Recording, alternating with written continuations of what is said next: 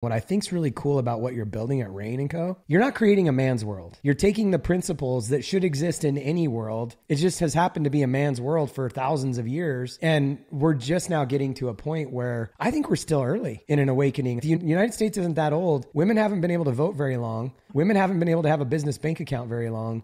There's still like a whole bunch of breakthrough that has to happen. But you're not creating just another world where women get to be a part of it. This is a female financial education investor community. Yeah, the focus in Rain really is not that masculine driven hustle culture either, because women have a hard time actually playing, stopping, pausing, being still. It's just in our nature. As soon as you become a mom, you just step right into like that masculine role, which might be the reason why a lot of women aren't really interested in the financial realm, because they already have so much going on. It seems so overwhelming. There's such big terms used. Like you go